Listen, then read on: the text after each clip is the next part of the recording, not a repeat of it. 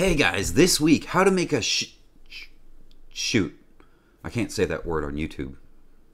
I screwed up. People always ask how to make money living on a boat, and there are some great ways, but one in particular has stood the test of time. There are companies out there that will pay you just for knowing stuff. So today, two things. First, the money thing, and then we're going to round this video out by covering some boat vocabulary like head and poop deck, what it means and where it came from. And this is pretty serious stuff. You can tell by way of my shirt having a collar, and I'm wearing cologne. It's weird.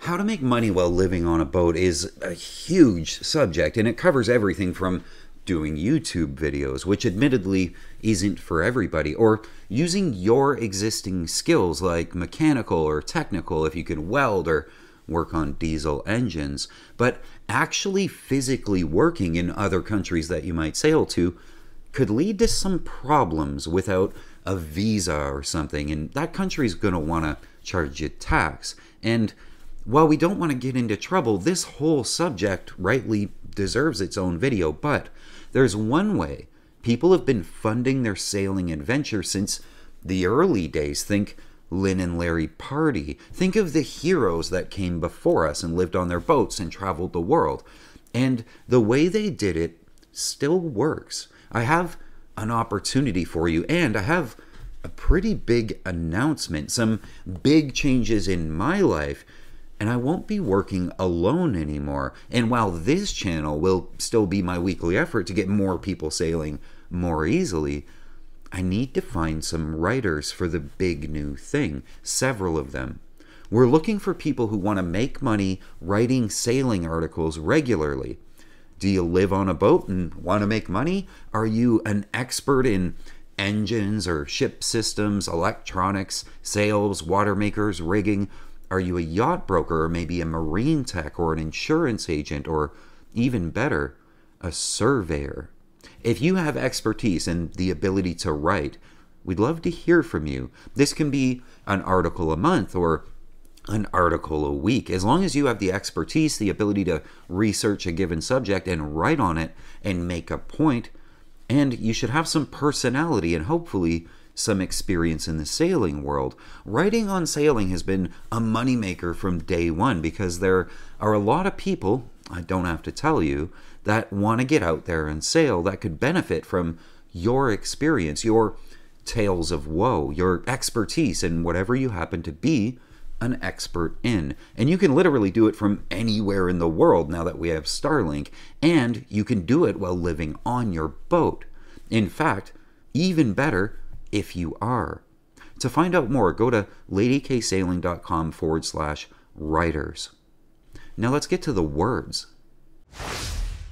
Port and starboard. Port is the left of the ship, and by deductive reasoning, starboard is the right of the ship when you're facing the bow. So, unlike left and right, port and starboard refer to fixed locations on a boat. For example, if you're standing on a boat and you spin around backward, your left and your right sides change, but the port side of the boat and the starboard side of the boat stay the same because they're parts of the boat, not a direction per se. In the early days of boating, before the ship's rudders were on the center line of the boat, boats were controlled and steered using an oar. Most sailors are right-handed, so the steering oar was placed over or through the right side of the boat.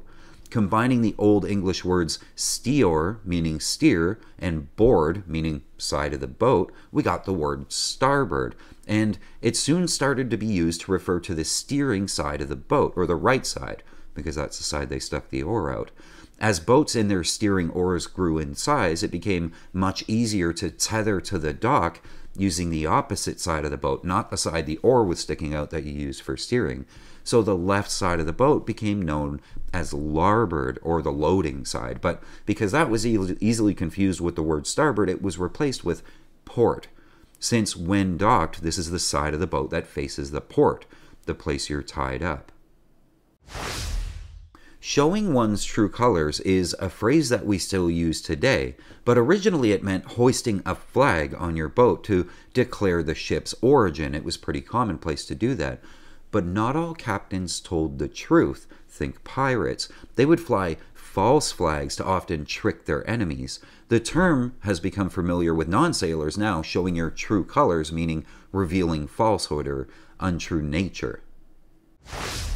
Scuttlebutt. This actually still gets used today. It's getting more rare. In the 1800s, though, the fresh drinking water was in a barrel on the boat, and the barrel was called scuttlebutt. Like in offices where the water cooler is a gathering place to chat and gossip with each other, the scuttlebutt was information central, same as on a ship. But in the 1900s, the term scuttlebutt became a synonym for just information. There's whole magazines called Scuttlebutt.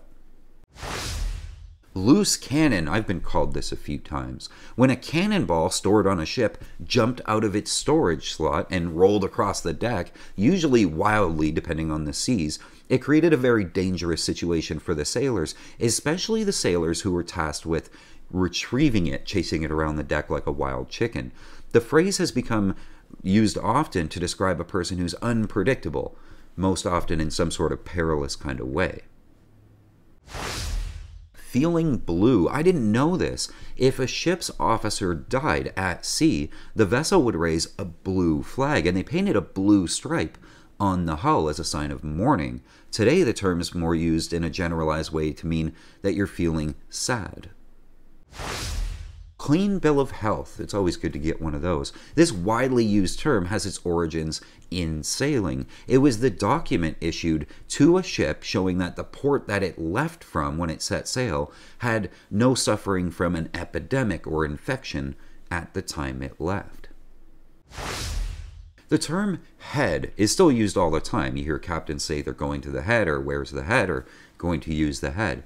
And they mean a marine toilet, and that started because of the location of the toilet on the earliest sailing ships.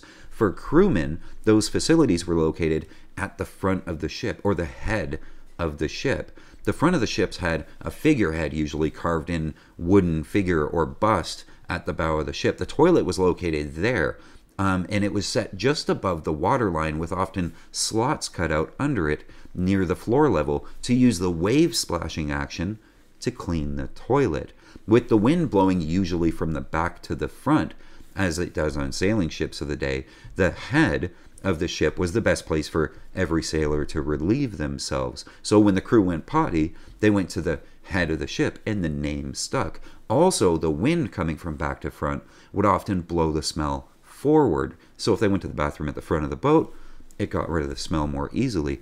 And toilet paper, they didn't have that yet. It was often a rope that was hung overboard, and the end of the rope was allowed to drag and fray in the sea as they sailed.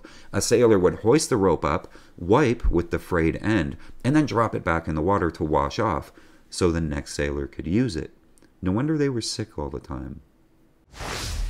Poop deck. This is a funny one, and it honestly doesn't get used very much anymore, but we do hear it from time to time, and many people think the poop deck was the location of the head. But no, the name poop deck comes from the French word for the stern, la poupe. The uppermost rear, or stern, where the ship's wheel is located, was called the poop deck. The poop deck was elevated so the captain and the pilot, the guy steering, would have a clear view over the front of the ship. Some say that during heavy weather, the winds from the rear of the ship as she sailed along would splash waves and create foam and sea spray, and the tall waves would splash over the poop deck, leaving the pilot or the helmsman quite wet. So after a long day of steering in bad weather, the pilot or helmsman was called pooped. A quick note before we continue. The mission here at Lady K Sailing has always been to get more people sailing more easily, and I couldn't do it without you guys, the help of the Lady K Sailing patrons. These are people who give a couple of bucks an episode to make this all possible. If you'd like to help out, please consider becoming a patron. Toe the line. This is always used behaviorally, and originally the space between each pair of deck planks on a wooden ship was filled with a packing material called oakum, and then sealed with a mixture of pitch and tar. The result, from afar, looking at the boat, was a series of parallel lines, about a half a foot or so apart. Once a week, as a rule, usually on a Sunday, a warship's crew was ordered to fall in at quarters. That is, each group of men into which the crew was divided would line up in formation in a given area of the deck. To ensure that a neat and tidy alignment of each row, the sailors were directed to stand with their toes just touching one of those particular seams. Another use for these seams was punitive. The youngsters in a ship, be they the ship's boy or student officers, might be required to stand with their toes just touching a designated seam for a length of time as punishment for some minor infraction or discipline, such as talking or fidgeting at the wrong time. A tough captain might require the miscreant to stand there not talking to anyone in fair weather or foul weather for hours at a time. Hopefully, he would learn that it was easier and more pleasant to conduct himself in the required manner than suffer the punishment. From these two uses of deck seams comes our cautionary word to the youngsters these days to toe the line. Even keel. I hear this all the time, even today. And a vessel that floats upright, balanced without a list, is said to be on an even keel. And this term has come today to mean calm and steady. A keel is like the backbone of a vessel, the lowest and principal centerline structural member running fore and aft. Keeled over, or upside down, was a sailor's term for death. Fathom. We hear this in the movies all the time. Anything with a pirate ship in it, they say fathom. And it's a nautical measurement equal to 6 feet. It's used to measure the depth of water at sea. Make sure you don't run aground, as we all do. The word was also used to describe taking the measurement or to fathom something. Today, when one's trying to figure something out, they're trying to fathom it or get to the bottom of it. First rate these days implies excellence. From the 16th century on until steam-powered ships took over, British naval ships were rated as to the number of heavy cannon they carried. A ship with 100 or more guns was a first-rate line of battle ship. Second-rate ships had 90 to 98 guns. Third-rate, 64 to 89 guns. Fourth-rate, 50 to 60 guns. And frigates carrying 20 to 48 guns were 5th and 6th rated. Hand over fist. That means a lot, I think. Hand over fist was a British term for the act of moving quickly up a rope or hoisting a sail quickly. So it comes from sailing, which was a matter of pride and competition amongst young sailors back then. It is thought that American sailors changed the term from hand over hand to hand over fist, and the term now means to advance or accumulate rapidly. Overbearing. And no, we're not talking about your mother-in-law. To sail downwind directly at another ship, stealing or diverting its wind so that you can sail faster by stealing all their wind. That's overbearing. Skyscrapers usually makes me think of New York. But a skyscraper is a small triangular sail set above the skysail in order to maximize the effect of the wind in lighter winds. Slush fund. This is another New York word. A slushy surrey of fat that was obtained by boiling or scraping the empty salted meat storage barrels on a ship was called slush. This stuff was often sold ashore by the ship's cook for the benefit of himself or the crew. The money that he derived from selling the slush became known as a slush fund. Son of a gun. When in port with the crew restricted to the ship for any extended period of time, wives and ladies of easy virtue were often allowed to come aboard and live on board along with the crew if they were going to be there for a long time. And sometimes, not uncommon though, children were born aboard the ship if it was in port for long enough. And a convenient place to give birth was on the gun deck in between the guns. If a child's father was unknown, then they were entered into the ship's log as son of a gun. Turn a blind eye. Now, this today means to sort of ignore something that somebody else is doing that they might get in trouble for. But from Admiral Lord Nelson's awesome display and badassery at the Battle of Copenhagen, when the signal at the battle was given to stop fighting, which is probably waving a flag, Nelson held his spyglass to his blind eye. He had a blind eye. He put the spyglass on his blind eye so that he could say that he didn't see the signal to stop the fighting. He then proceeded to continue fighting. Under the weather. Keeping watch on board sailing ships was a boring and tedious job, but the worst watch station was on the weather or windward side up at the front. The sailor who was assigned to keep watch at that station was subject to constant pitching and rolling of the ship, and by the end of his watch he'd be soaked from all the waves crashing over the bow. A sailor who was assigned to this unpleasant duty was said to be under the weather. Sometimes these men actually fell ill and died from a result of that assignment, which is why today, under the weather is used to refer to somebody suffering from an illness. A related theory claims that ill sailors were sent below deck or under the weather if they were feeling sick. Big wigs is like the bosses at work, and strangely enough, this one is a bit of seafaring lingo as well that pretty much means what it says. Senior officers in Britain's Royal Navy at the time actually did wear bodaciously large wigs as the style of the day, and the bigger the wig, the higher up they were. Cup of Joe.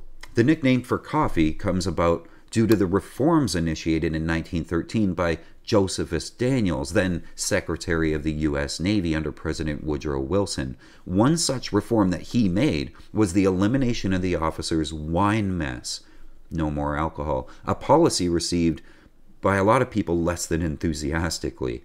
And since that time, a cup of the strongest drink allowed aboard a U.S. naval ship has been referred to a cup of Joe, because of the Joe guy that took away the wine. Hunky-dory is kind of a cute way of saying everything's okay. But Commodore Matthew Perry's historic visit to Japan in July of 1853 began an era of openness and commercial intercourse between the East and the West. Yokohama, Japan was one of Japan's busiest ports at the time, and the main street on the waterfront district of Yokohama is Honky-dory. It became famous for its ability to provide an abundance of pleasures to sailors while they were in port. And while Honky-dory was relatively straightforward to navigate and hard to get lost on that street, the winding side streets and back roads around it were not only confusing but potentially dangerous to unwary sailors, particularly those of the inebriated persuasion, who often fell victim to robbery or worse. Advice was, if you stayed on Hunky-dory Street, you could probably find everything you need in relative safety, hence the street name association with everything being okay. Posh means bougie or rich or fancy, but in the late 19th and early 20th centuries, we witnessed the birth of the golden age of travel around the world. Huge, opulent luxury liners began crossing the globe, all constructed to provide the wealthy of the day with a means of traveling about in style. The meals were equal to the world's finest hotels. Orchestras played for people to dance, a small army of stewards to wait on the passengers hand and foot. And one perk available for those willing to shell out even more money was found aboard the P&O steamship line, a major shipping company of the day serving China and India. Well-heeled travelers always requested cooler cabins, not to be in the sun. They don't want to be sweating all night, so they'd be located on the shady side of the ship while crossing the Indian Ocean. Cabins that P&O charged a premium for in addition to the already substantial fare. Now, when they left port, as port was on the shady side of the outbound leg and starboard was on the shady side when they were on their way back, passengers who requested to change cabins to the shady side of the boat on the way back were port outward, starboard homeward. That's what was printed on their tickets. Posh. Touch and go, often used to describe a tricky or delicate situation. This phrase refers to a ship touching bottom with her keel, but still being able to continue forward without grounding solidly. It especially highlights those suspenseful few seconds all boat owners experience at some point, that period of alternating curses and prayers between touching the bottom and then reaching the safety of deeper water. I hope you enjoyed learning with me, and if you have any cool boat words that you'd like to share the meaning of, or any funny boat words, please leave them in the comments below. I can't wait to hear from you. Until next week, friends, keep the heavy side down, but not too far down. We'll see you guys. Love you.